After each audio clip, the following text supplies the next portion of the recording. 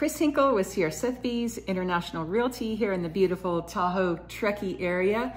Today I wanted to talk with you about interest rates, and more specifically the temporary buy down, which means that you can lower your interest rate for a specific period of time. Now, a temporary buy down can help you get into a home more affordably now with a reduced rate for 1 to 3 years.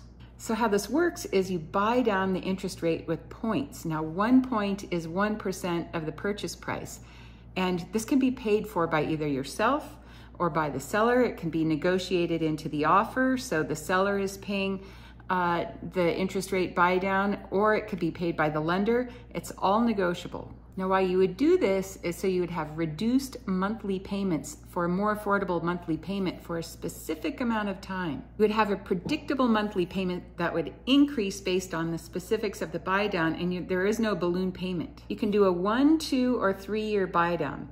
Now let's get into some specifics on how this works. So on a 1 year buy down, if you have decent credit and interest rates right now are in the higher 7%, so let's say they're 7.99%.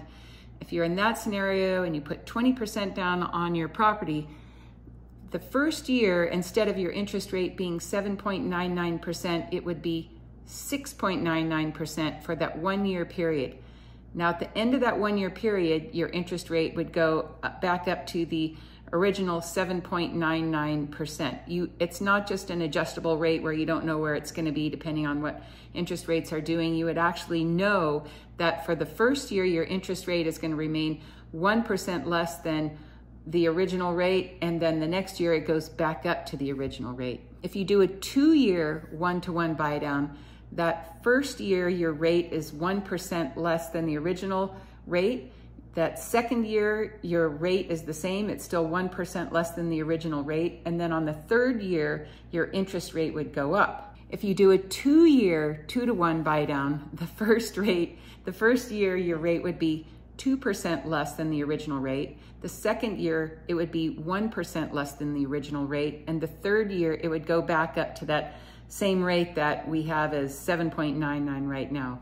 Now, if you do a 3 year 3-to-1 buy down, that first year your rate is 3% less than the original rate.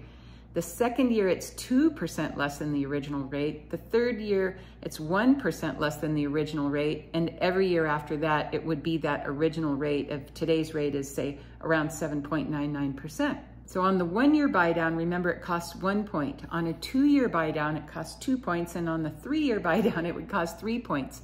Each of those being 1 point is 1% of the purchase price of the property. And you can negotiate that into the sales price of the property, or you could pay it yourself. But right now it is actually a bit of a buyer's market. So instead of asking a seller for a reduction in the price, they might be more likely to offer you this buy down because they know that if they're going to get a sale out of it, you might be the winner of it. I'm going to get into some specifics now on a particular scenario. So say if your home cost you $750,000 and the interest rate was originally going to be 7.99%. So if you do a 1 year buy down, that 7.99 rate will drop to 6.99 for that first year. So your monthly payment, instead of being $4,398 a month, is going to be reduced to $3,987 a month for that first year. After that first year, it goes back up to the 7.99 interest rate at $4,398 a month. So it actually makes it more affordable for that first year of ownership. So if you do a 2 year 1-to-1 buy down, that's going to cost you 2% of the purchase price. But the first year of your property ownership, you're going to be paying 2% less than the original interest rate. So your interest rate will be 5.99%, making that monthly payment on the $750,000 house with a $600,000 loan, making that monthly payment rate of $3,597. Year 2, your rate is going to be at 6.99% with your monthly loan payment of $3,987. Year 3, your payment will be back up to the original interest rate of 7.99%, making that monthly payment $4,398. So from the 5.99% interest rate to the 7.99 interest rate, there's about an $800 a month difference.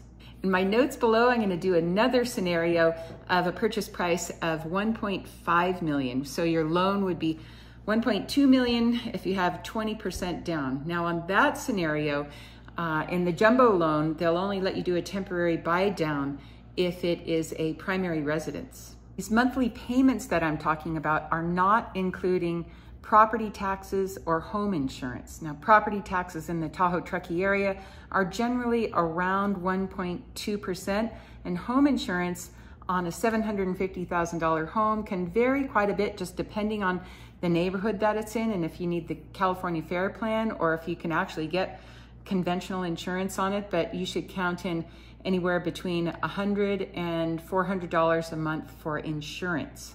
Temporary buy-downs are available for a second home or a primary residence as long as you aren't getting a jumbo loan. Now in the Truckee area, a jumbo loan means that the loan is over $726,200. The other counties are around the same, but if you're getting a jumbo loan, the home has to be your primary residence. It can't be a second home. I'm not a lender, but being a realtor, I do like to know about the programs available to my clients. So I've talked with our local lenders and they've shared this information with me, and I would be happy to connect you with them if you're a buyer. I just like to know the tools and the options that are available for my buyers if they are able to possibly use this program and get into a home for the first time, because this program can lower your interest rate and make it much more affordable. And then don't forget, if interest rates drop, when they drop, you'll be able to refinance. So this could really help somebody out just to get into a home, and it might all be at no cost to a buyer. You might be able to negotiate it into the sales price and the purchase of a property. If you have any questions on this topic or any other real estate questions, feel free to give me a call. I've lived here almost 50 years, been in the real estate industry and building for a long time. My name is Chris Hinkel. You can reach me at 530-412-2644. I look forward to hearing from you.